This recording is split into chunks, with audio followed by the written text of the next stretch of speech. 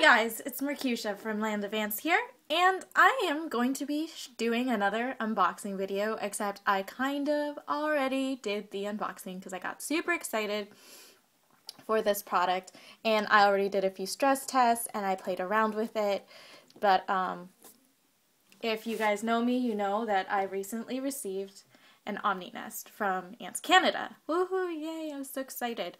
So here, let's give it a show. Okay, so I got excited. I put it together already. I would have shown you guys how I put it together, but I got it actually around Christmas time. Very Merry Christmas for me. And this is the Omni Nest Vertical. I already watered it in 2 places, and then I could already see a little bit of an issue with this. These are being held together by tape. When I watered it, the sponge expanded and actually started to push this out, and then the tape got a little bit loose. It's a little bit of a design flaw, but I mean, I don't know, it doesn't completely ruin the formicarium. It's not completely usable because of it. And actually these sponges can hold quite a bit of water, but I still imagine that you'd have to refill these reservoirs quite frequently, which is fine. I mean, like most formicariums, you have to do that. I did the attachment where I attached it directly to the outworld instead of having a tube that connects to it. And I have to say, probably the most annoying part about this formicarium is actually unboxing it, because you get the pieces like this, which actually go here, and all the acrylic pieces are covered in this thin film of paper, which is a really big pain in the butt to take off. There are no sides that are like easy to peel. You really have to dig your fingernails in to just get an edge to start peeling it, and then it's a very slow process because they give you a lot of these, and there are different ones for whether you want to connect it completely to the formicarium or whether you want to have the outworld separately. Also, what I noticed, and I don't know if this is just something that all formicarium sellers are doing, is the holes to water the reservoir are very, very, very tiny, which I assume you need a needlepoint syringe, which I have, which is not a big deal. But the point is, they don't give you a needlepoint syringe in the actual packaging. I talked to Mikey about this at AntsCanada, and he says that it's because he sells a lot of these to children and stuff, so it's very, very dangerous, including a tool like a needlepoint syringe. But I guess if you don't have one, you could just always pop this off and just wet the sponge by hand, so that's really not a big deal. But yeah, this is the only really part that bothers me, is that it's being held together by tape. Not only is it not quite aesthetically pleasing, but it's not very secure, as you can tell, like I'm wiggling it. So that's my only change, is have something that is a little bit more secure, or even maybe putting like a hole up here instead that can be covered, right? Or have something to put back on it, and that way you can water it through here and the water can trickle down through here. But I get what they're trying to do with these 3 places so that you can water it separately, but the way I see it, the water gradient in terms of that, I mean, you'll still have dry area over here and you'll still have moist area over here, so it doesn't really bother me that I would have more water in the whole line down here than just maybe one section. Because I did end up watering just these 2 and not even this one.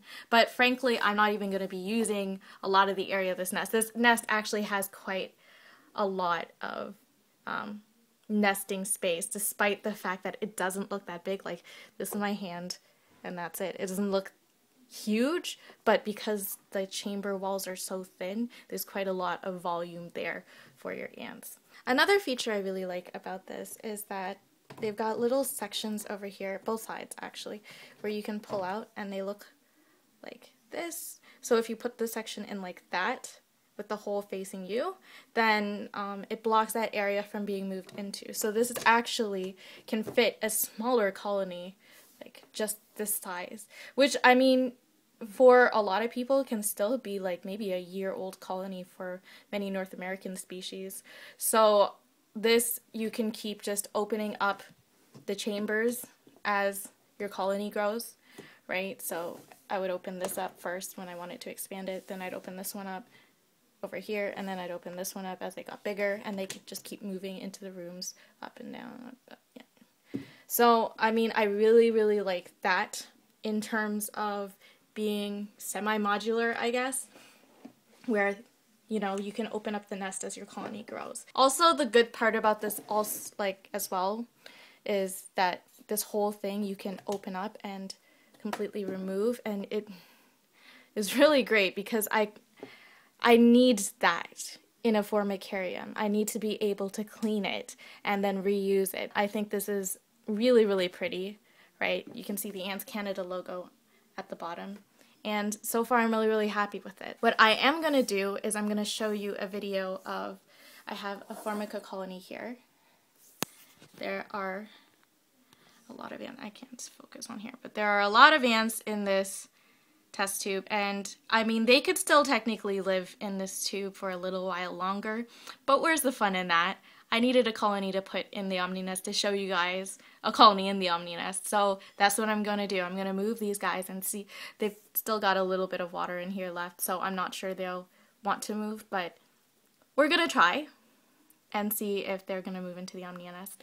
So I'm just going to put them in. Hey guys, so this is just a day after dumping them into the outworld, and I was not pleasant with their move. But they didn't have any brood, so I was perfectly happy with not being as gentle as I could have when moving them.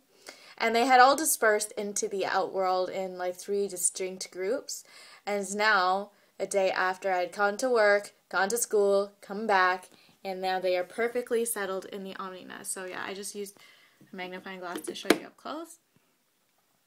But as you can see, they are within the Omni nest, and they're doing pretty well. They seem to like it. I have a liquid feeder out there for them, and a water feeder, as well as this sponge still being pretty decently moist. But they don't seem to be congregating to the more humid side of the nest. I know I saw some of the workers exploring that side, but they seem to be more contented at the entrance of it. So that's fine. I mean, there's still plenty of room for them here. If I could focus. I'm not focusing here. That'll help. So yeah, I'm quite happy with how they've moved in, and I was afraid that I was gonna have to like corral them in. I did the queen yesterday, and when she was in there, the few workers came, and I was worried that by today they wouldn't have come in, and I would have to physically corral them in one by one, and that was gonna take a while. But I'm happy I don't have to do that. So that's them in their perfect little Omni nest. So I'm happy how it turned out.